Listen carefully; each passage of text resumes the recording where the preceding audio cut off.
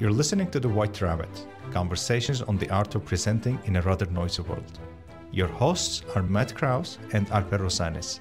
Matt helps leaders of international companies speak, write, and present with confidence. Alper is a communications trainer and a startup investor with a diverse portfolio of companies in Barcelona. If you like this podcast, please share it with friends and colleagues. Now, on to Matt and Alper for today's conversation. Alper, today's topic is kind of an existential one because we're talking about, basically, to paraphrase, I think it was Bruce Springsteen, where the topic for today is training. What is it good for? And the topic came up. The topic came up because we were talking with Andreas recently, and we were talking about customer guarantees with Andreas. And as we were talking about customer guarantees, we started wondering, well, what can we guarantee as when we're training? And that's how this topic came up is training. Does it bring any benefit to anyone? Yes. So that's what we're going to weigh in on today. So I kind of have my opinions on the subject and you have your opinions on the subject. Where should we start? Let me start hearing you and then I'll jump in. Okay. My opinion, remember how Andres had a great phrase.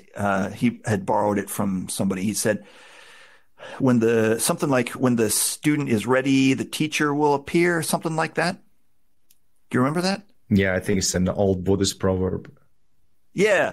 And I think that's a good way to make the distinction between training that works and training that doesn't. Because a lot of, in my opinion, a lot of whether the training works or not depends on, does the student want to learn the skill or does the student just want to have the dream of learning this skill?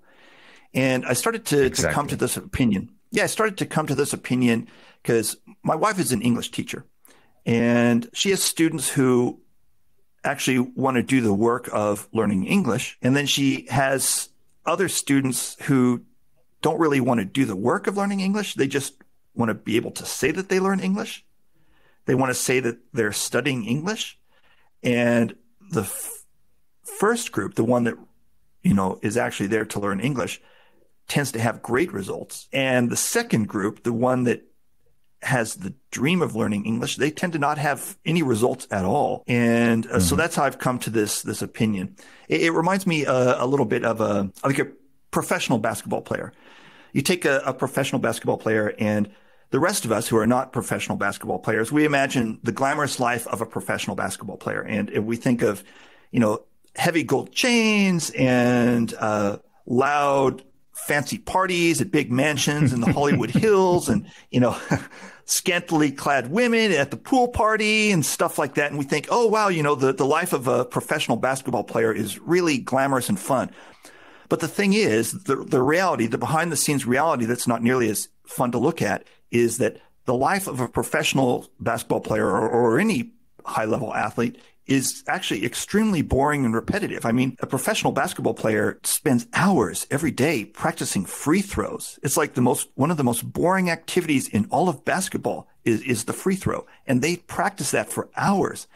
And then, just something as simple as dribbling the ball. They'll practice dribbling the ball between their legs for hours. Dribble, dribble, dribble, over, and then dribble, dribble, dribble, and dribble, dribble, dribble, over and over again for hours.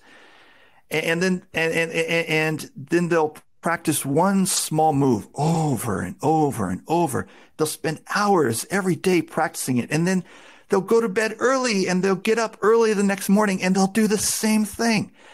And this is the reality of life as a professional basketball player or a pro in pretty much anything. Whereas the image that the rest of us have is limousines and fancy parties and, pool parties in the Hollywood Hills. Heavy gold. Let's not forget chains. that. Yeah. Heavy gold chains and stuff like that. That's the image, but that's not the reality at all. So if you want to be a professional basketball player, you need to love basketball enough so that you can put in those hours of boring and repetitive practice. Training is a lot the same way. If you really want to learn the skill, you need to put in the hours and hours of boring practice. And if you don't, then training is just, a fun diversion where you get away from your desk and maybe eat a bag lunch that was brought in by a caterer. And that's all training is. And then when the training is over, you forget everything and you go back to exactly the way you were. And so, but for those people, they already have what they want. What they want is the dream of, in this case, the dream of giving great presentations. They already have that dream. Dreams are free. Anyone can have them. The people who training is good for are the ones who are they want the skills so badly that they put in the boring hours of practice. That's my take on it. So training is great for some people, and it's a complete waste of time for other people. What's your take on it? Well, my take is pretty much in parallel with the scenarios that you mentioned. And when I think about it, I think I would say there are three prerequisites for the training to be effective or even worth it. I mean, unless these three prerequisites are in place, I would encourage anyone not to spend any money or set aside any time for any training engagement. And the first one would be the one that you mentioned. I mean, when someone wants to get, in terms of skill set, let's say from point A to point B, but currently they lack the necessary skill set. So they know what they lack and they want to acquire that. So that's in line with what you said. They need to want it. But I will go one step further as a second item. And this is in line with what you said. Everybody wants to get better at presentations. Well, not everybody, and I have seen them firsthand in some of my trainings, but let's stay with the ones that they say they want. I think there's a sometimes very clear, but sometimes pretty unclear distinction between wanting to get better and having the internal conviction, internal validation to actually get better. I want a lot of things, but for many of those things, I'm not willing to put in the necessary effort, which is actually the third item that I was thinking of. And when this person actually prioritizes time, resources, money and other efforts to acquire these necessary skill sets to help them get from point A to point B. So to me, there is a distinction between wanting to get better and having the internal validation to get better. And one clear sign of that, I think, would be, are you prioritizing this in your life? Are you putting the time? Are you putting the money? Are you putting the effort to actually achieve this? Otherwise, I mean, there are so many courses, for example, training courses that I purchased online, and they're just sitting in some library on some online training platform. Some of them I did on the first couple of days and finished. Some of them I said, I'll do this soon, but that soon was like 7 years ago. So sure. Obviously, I didn't have the same internal conviction and priority for all those training topics. So I'm in line with what you shared, and I will just take it one step further to say there's a second level of personal engagement, which is determined by, I believe, your inner. I mean, you know it in your gut. Do you have that conviction or not?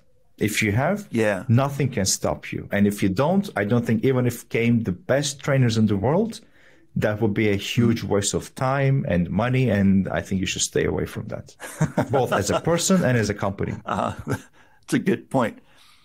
So on our next episode, we're going to bring in the outside perspective of Andreas.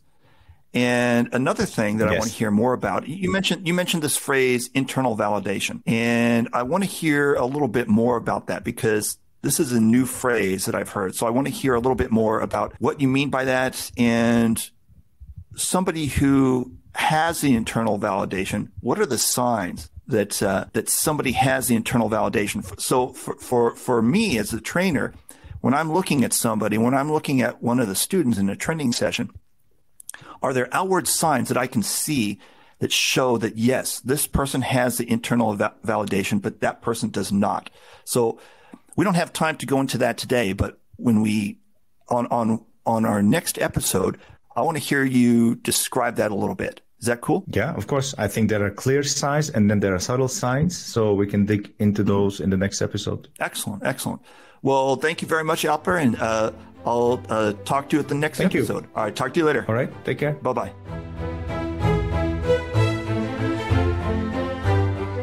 Thank you for listening to The White Rabbit with Matt Krause and Alper Rozanes. You can subscribe to the podcast on Spotify, iTunes, or through your favorite feed.